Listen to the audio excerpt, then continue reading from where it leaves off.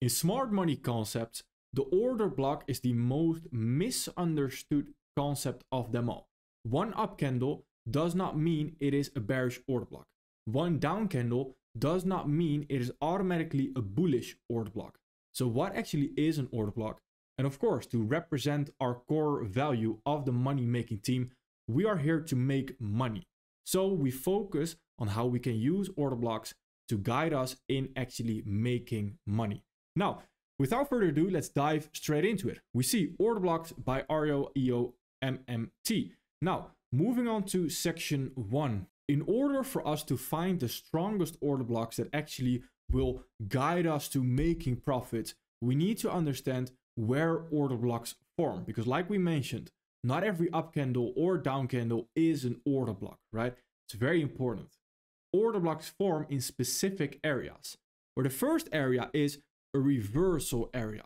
The second area is order blocks form after manipulation gaps. The third one is order blocks also form in close proximity and after mitigated gaps. The gaps we went over in the previous video, the strongest fair value gaps. If you haven't watched that just yet, don't worry, first go over this video and then you can go over the previous episode, episode 5. So also what we are seeing on the right side of our screen, we have the red line, that is the reversal area. The gap higher, the fair value gap higher right there, is the manipulation gap. Afterwards, once we come into that, we create a sharp turn. When we create the sharp turn, we have an up candle coming into that fair value gap right there.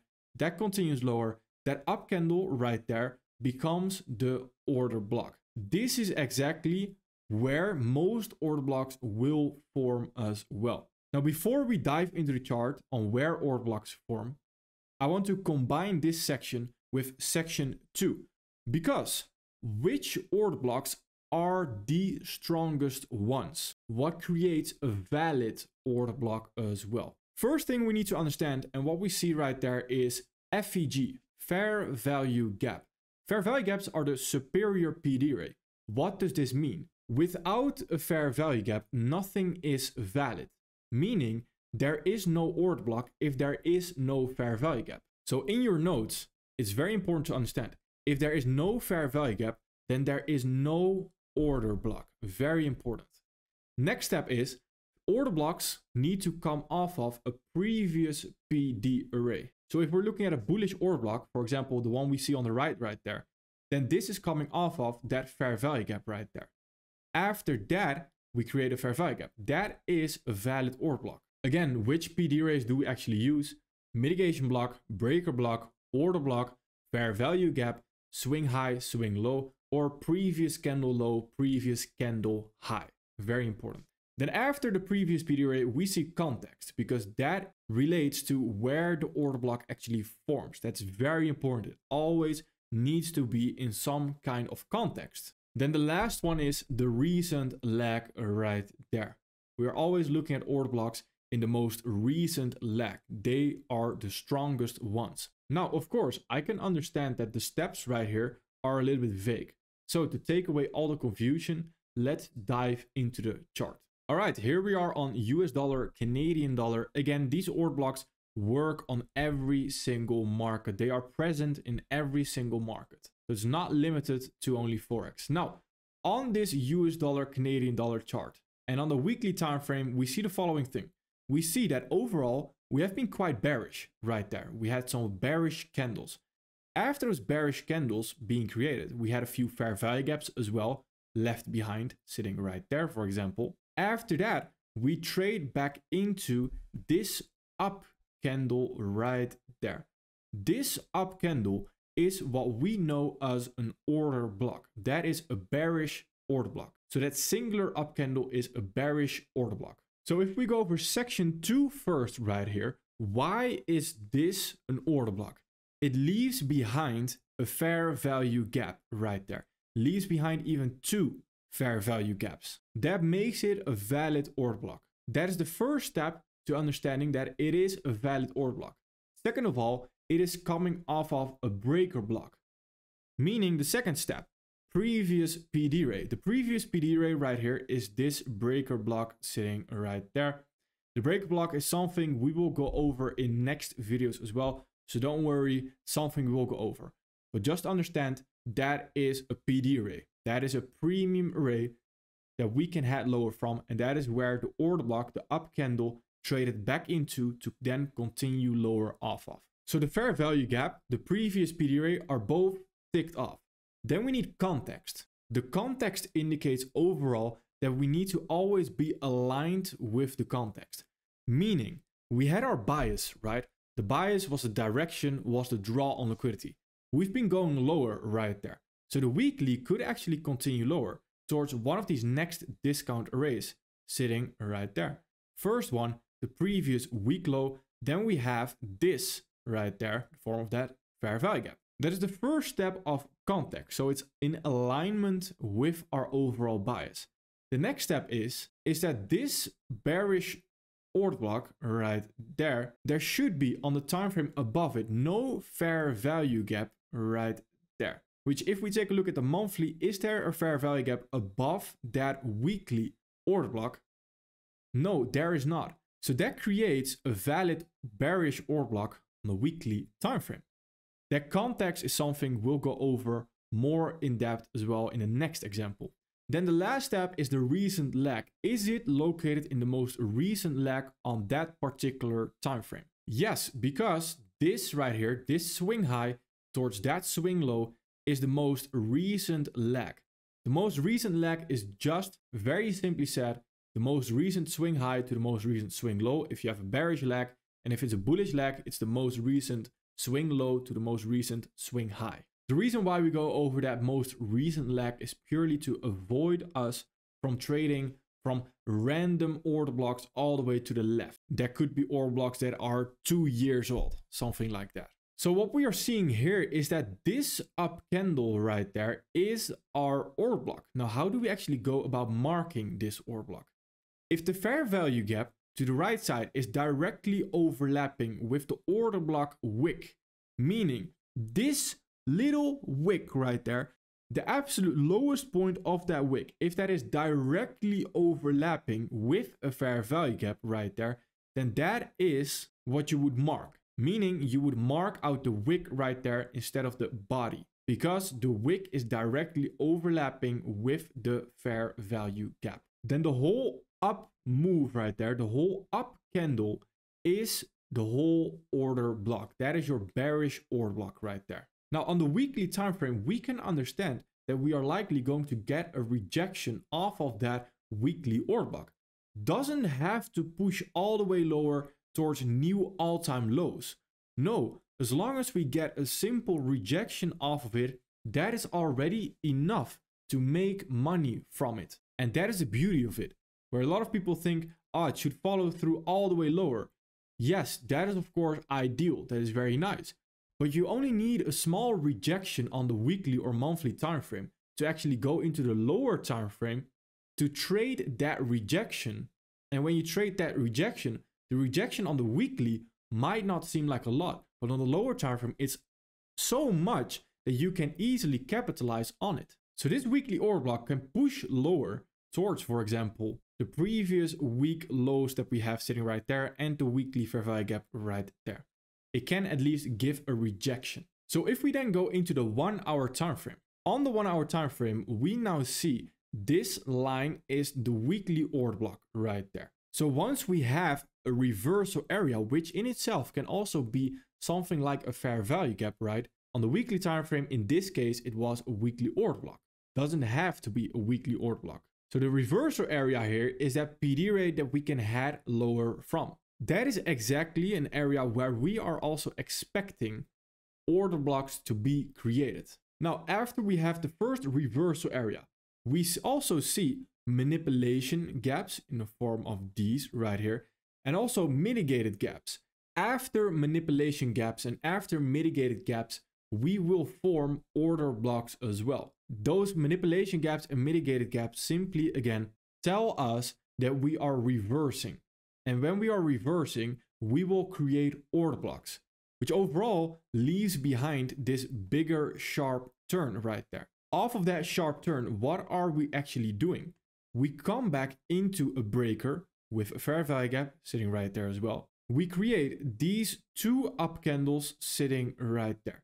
And once we create those 2 up candles and we continue lower, we create fair value gaps continuing lower as well. Meaning that we had a move into a previous premium array in the form of those breakers right there. We have created fair value gaps, at least 1 fair value gap lower. We are in context because we are coming off that weekly order block and we are expecting at least a rejection. This order block right there is also in context because there is no fair value gap above this order block high right there on the time frame below it. If there was a fair value gap in this area, then this would not have been a valid or high probability order block right there. Then after, we also see that it is located in the most recent leg. To be specific, this right there is the most recent leg with a fair value gap in it as well. So we can even refine it a little bit towards this right there. And now how do we mark out this order block? If there is multiple consecutive up candles or multiple consecutive down candles, and that's the last consecutive up candles before we make the move lower, or the last consecutive down candles before we make the move higher, those are the ones you want to mark out because that, the whole up move right there is your order block. Meaning that we now have marked out 2 up candles because those 2 consecutive up candles is what creates one big order block. And you can also see that we have marked out the body and not the wick. Why? Because the wick right there, the bottom of that wick, is not overlapping with a fair value gap directly. Yes, all the way to the right, but there are wicks in the way right there. So it's not directly in line with a fair value gap towards the right side, which means that we will mark out the body instead of the wick. Why actually is that? That is because if the wick isn't overlapping with a fair value gap, that is not the sensitive area. The sensitive area then is the body instead of the wick, because the wick simply already has been traded back into, which automatically means that this right there becomes your order block. And that goes hand in hand with it being a fair value area. So your order block is what we went over in episode 1, your fair value area, which means that right there we had 1, 2, 3 right there. That creates your fair value area. And we are refining. We are getting a little bit more specific on where we can actually continue lower from. Because this right there is the order block, and that is your fair value area where you're expecting lower prices from. And inside this bigger order block, we have multiple other order blocks as well. Because we see multiple up candles, right? We also have this up candle before the move lower. And we also have this up candle sitting right there before the actual move lower. You can use those order blocks as your refined area. Meaning, again, that you're getting more specific on where it can actually continue lower from. But you need to understand that the overall order block is this big one right there. So it's important to understand that this order block should not be violated, should not be traded back above. Inside that bigger order block, you will have nested order blocks. Nested order blocks are smaller order blocks inside a bigger order block, which again, just adds as a refinement and adds another confluence that we actually want to continue lower, adds an extra argument to the bearish overall argument as well. So let's leave the refined order block on our chart right there. After we come into that refined order block, we see this order block being created right there. This order block, the same exact thing. We have a previous PD array right there, which is also a reversal area, right? It's very important to note that the reversal area does not necessarily have to be on the same time frame, but the previous PD array in section 2 always needs to be a previous PD array off of the same exact time frame. Otherwise, simply said, it is not valid, because then you can always find a PD array on the lower time frame to make the argument that it's coming off of a previous PD array, of course. Now, after we also see that we are leaving behind a fair value gap, it is in context. It is also the most recent lag, which we're seeing right there. So this right now, how do we mark it? That right there is our highest probability and our strongest order block, which we can continue lower from. Now, of course, all this is fractal, meaning if we now go into the 5-minute time frame inside this order block right there on the 1 hour, then on the 5-minute time frame, what do we find? More order blocks. What do we see right here on the 5-minute time frame? We have this first fair value gap right there, the first sharp turn actually. Once we create this sharp turn, we sting back into it, creating a new fair value gap lower off of that, but as well a new order block sitting right there. This order block is where we are now expecting lower prices from. And this is where it gets interesting. If you are more advanced in your understanding already, this is where you now have a breaker. The breaker is where you have a nested order block inside of it and a fair value gap. It's extremely high probability. After that, we continue lower. It takes a while before we actually create a new fair value gap lower. But this right there is a new order block as well, sitting right there, sting into it, and we continue lower off of that. So let's track it back a little bit again. Reversal area, manipulation gaps, mitigated gaps as well. We have a move into a previous premium array, fair value gap lower. It is in context, and it is also the recent lag.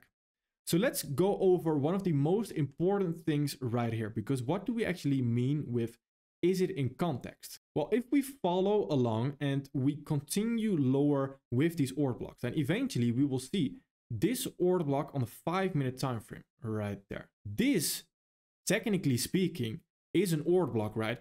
It checks off the previous premium rate that we are coming into, continuing lower off of that, fair value gap being created.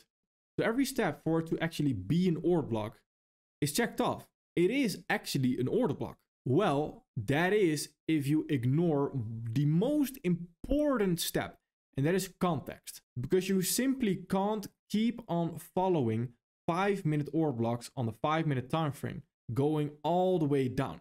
It doesn't work like that. And this is why the relativity theory is so important.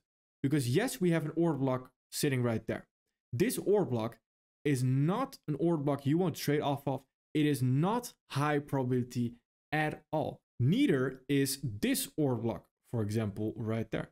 It's also not a high probability order block. Why not? Simply said, because on the 1 hour time frame, we have an order block above those 5-minute order blocks sitting right there. So this order block is the strongest order block.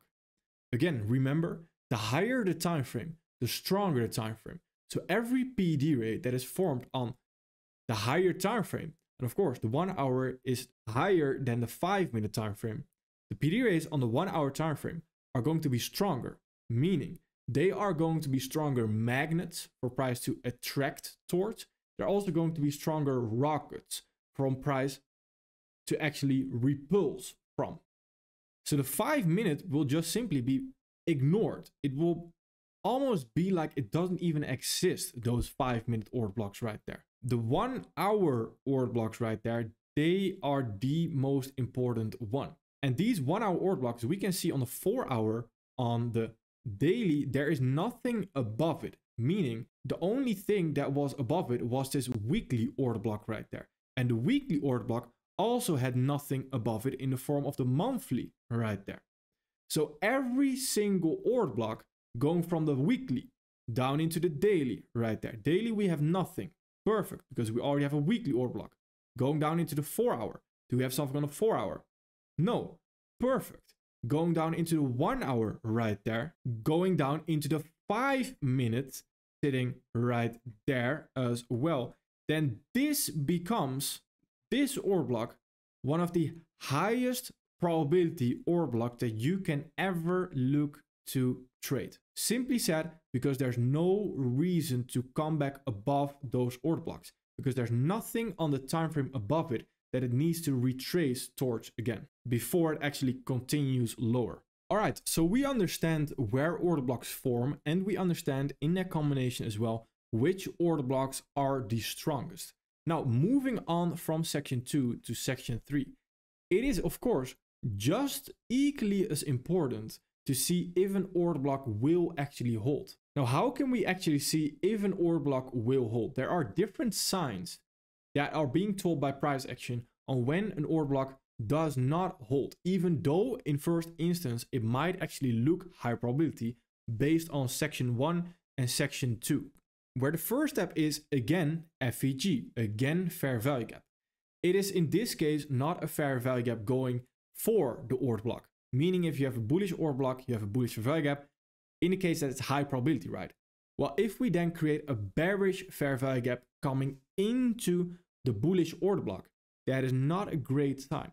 That is a sign that the order block might actually fail. And again, we are talking about a fair value gap being created on the same time frame, meaning if it's a 1 hour order block and a 1 hour fair value gap coming into the order block as well, then that is not a great sign. Then the second one we have is disrespect. And this is where I'm going to need the chart to actually show you what this means. But for your notes, disrespect means when we are closing inside the order block and not rejecting off of the order block, that indicates that the order block does not want to hold.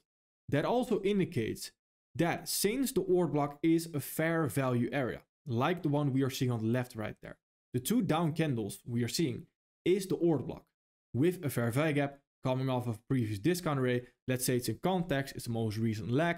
Perfect, that's an order block we want to use, right? Well, then the first indication is that we are creating a bearish fair value gap, which is just an expansion phase right there into the order block. Already extremely suspicious. After that, what do we do? Well, like we mentioned, since this order block is a fair value area, if we are not offering fair value anymore and we are continuing lower right there, which indicates to us that we have already offered fair value, we are not offering fair value anymore. So if the market is doing one of two things, either offering fair value or seeking liquidity, then the example on the left, we are clearly seeing that the low of the order block, the swing low, becomes the liquidity that price wants to target. So then we are not offering fair value anymore, we are seeking liquidity. Now there's one important thing that we need to go over before we dive into the chart. It's very important to understand what differentiates us from other traders. Our strategy and every single concept that we use right here goes hand in hand, meaning as well that our order block does not have to hold in order for us to make money. How mind-blowing is that?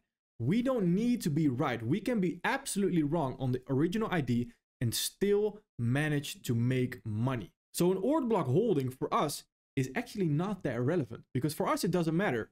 We can still make money even if the order block does not hold. That's crazy. So with that being said, let's dive into the chart. All right, here we are on Australian dollar, US dollar, and we are on the monthly chart. On the monthly chart, we see this breakaway gap right there. It actually got traded into. Why did that breakaway gap get traded into? Because at first instance, we understood this is a breakaway gap. So we might actually not want to trade back into that breakaway gap before we deliver towards these highs right there, the draw on liquidity. Now, if we take a look at the weekly time frame, at first instance right here, I'm going to remove the monthly fair value gap. At first instance, we understand we have this weekly fair value gap right there. Coming off of that, creating an order block off of that as well. Then right there, we mark out the order block right there. There's no fair value gap overlapping, so this becomes the order block. There is a fair value gap being created after the order block creation as well. Now, seeing this, I would expect higher prices right here based on Australian dollar, US dollar alone. Where if we come into that order block, by just looking at this exact picture, I would say we are continuing higher. Potentially off of the weekly fair value gap and potentially off of the order block as well. Now, what do we see? Once we come into that order block, we are creating a huge expansion phase going lower. All right, not too crazy. It's nothing to worry about just yet. Yes, it is a little bit suspicious, of course. But ideally, if we do want to continue higher already right here, we have the first rejection right there. Meaning this down candle came into the order block and rejected, at least try to reject higher. The next candle has no other option to continue higher. The next candle after that rejection candle right there has no other option, as in that needs to continue higher in order for us to actually still be bullish, because it got two chances right there to actually continue higher. So if it wants to continue higher, of course, an ideal scenario is that we come back into this level. Why? Because that prevents a bearish fair value gap from being created. Where if we now close with this particular candle right here, this indicates to us that we now have a bearish fair value gap coming into a bullish order block. We already had the rejection higher right there, which means that we are currently on our way to disrespect this order block right there. And when we are on our way to disrespect this order block, do we just sit, hope, and pray that we can still catch a trade going higher, that we might on the 1 hour still see some nice bullish order blocks being created, and we just try to buy on every single opportunity? No, at that moment in time, my bias switches around. I am no longer bullish anymore, because I understand we have now offered fair value right there. And when we have already offered fair value and we try to push higher and we failed to do so, we create a bearish fair value gap in the meantime as well, then this low of that order block right there becomes liquidity, the liquidity we actually want to target, which coincidentally, but does not have to be that way, is currently overlapping as well. It's the exact low of that monthly breakaway gap right there, which adds on to the idea of when we actually do want to trade back into the monthly breakaway gap, because we expected higher prices, or at least I expected higher prices off of that weekly order block in first instance.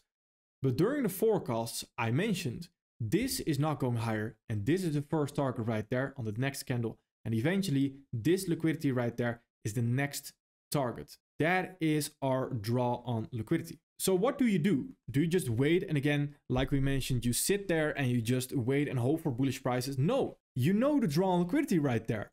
All you need right now is a narrative. You need the context again. And the context being, well, if we are going lower right there, then where are we going lower from? Well, at that moment in time, clearly we are not having a sting into this weekly fair value gap.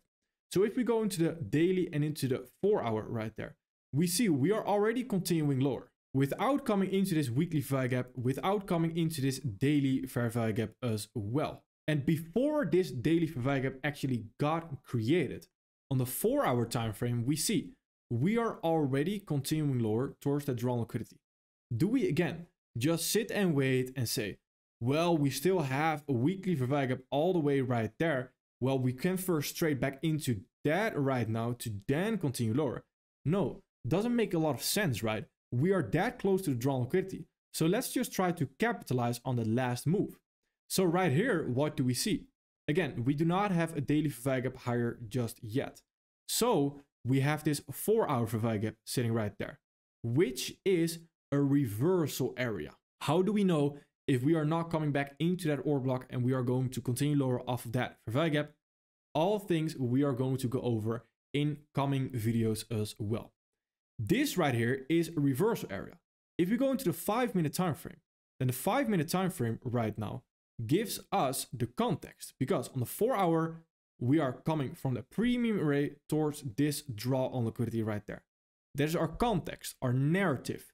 Our draw on liquidity is clear, bias is clear. If we are going lower, then where are we going lower from? That gives us the context. So after that, we come into that fair value gap, the 4 hour fair value gap, first time right there, creating a first sharp turn. Does not hold. For us, doesn't matter. As in, of course, would be nice if it already held. But we did not get involved right there. Why not? Remember the previous video where we went over what is the highest probability fair value gap? It's 2 fair value gaps. Not 2 fair value gaps in the same leg, but 2 fair value gaps, as in you have 1 fair value gap continuing lower right there. That fair value gap gets a sting back into it, gets traded back into it. Then that creates a new fair value gap and a new leg lower. That is the highest probability And on the 5-minute, that is what you want to do for your 4-hour PD race. So once we retrace back into this 5-minute fair value gap, we also see what? We see an order block being created right there. That order block is where you can now look to trade off of. That is a very high probability order block. The only thing is that we do at that moment in time, if we want to be very advanced, very specific, we have a 15-minute fair value gap being created above it as well. Which means that if you were to enter off of that, just know it is better to enter like this and cover the 15-minute fair value gap as well. Because if you get that sting into the 15-minute fair value gap and your stop loss was right there, it's just a shame. Don't suffocate your stop loss. A 1 to 2 right there is easily reached within the overall context. And this ID was all based on an order block that didn't even hold. And again, that is the funny part where we need to think outside of the box. An order block, a fair value gap, does not need to hold, does not necessarily need to be created when we're talking about fair value gaps, in order for us to actually make money, in order for us to capitalize on the IDs. The market always tells us exactly what it is doing. And if it's not doing what we first thought it would have done, then we can still capitalize on that ID. And that is the most important part to understand. Then from section 3, we move on to section 4, where I have a very important announcement to make. The MMT Spring Enrollment, which is the money-making team. Spring Enrollment, money-making team being the mentorship. From the 1st of March, we will have an enrollment. The enrollment will last a total of 4 months. So I'm looking for traders and students that are willing to dedicate 4 months only to see how far you can come and to eventually get to the profitable stage as well.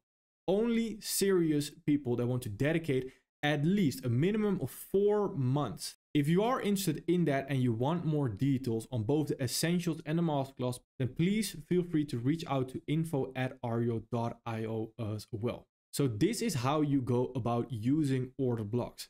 This is only order blocks. We still have other PD rates to go over as well, and how you use them in cooperation with fair value gaps, which is of course the most important thing. Understand this and your trading will become a lot easier as well. But again, this is only the beginning. We are not nearly done yet. And on that note, all right, perfect. Thank you.